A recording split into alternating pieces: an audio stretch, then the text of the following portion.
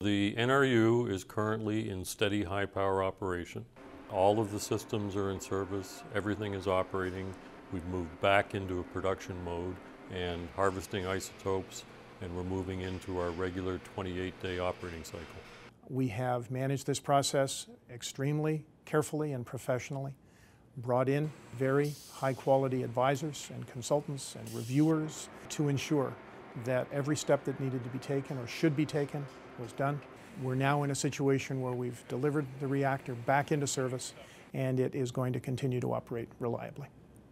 We operate at high power for 23 days, and then we shut down, and through the 5 days that follow, we do maintenance on the unit, and then we bring it back up into operation, all within that 5 days. We need to continue a maintenance and inspection program going forward so that this vessel continues to be in a state of perfect health for years going forward.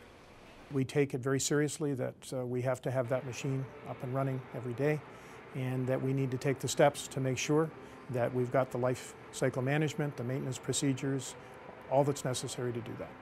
I believe that Canadians want to see us operate reliably and to be a reliable source of isotopes going forward.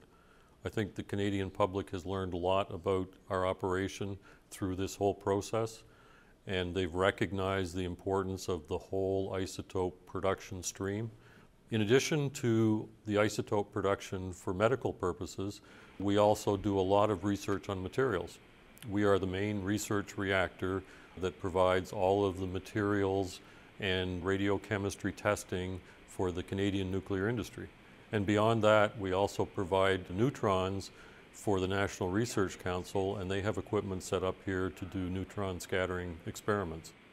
We have a commitment to the marketplace, we have a commitment to Canadians, and we've invested heavily in making sure that the NRU is going to be as reliable as it has ever been, and that's job number one. This is a source of immense pride for everyone in AECL that has contributed to the NRU repair and return to service.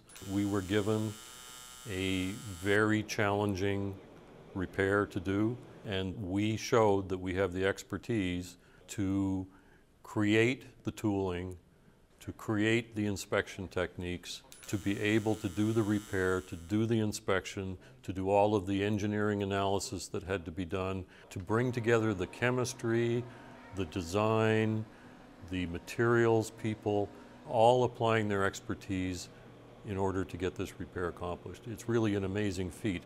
And only in a company with the breadth of capability that you see in AECL in the nuclear industry can you achieve this kind of repair.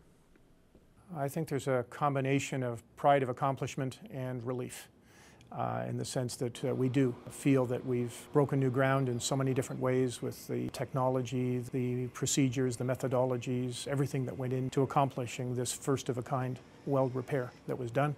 And clearly the other emotion is one that says this has been a long haul, and we're glad to be back to business as usual.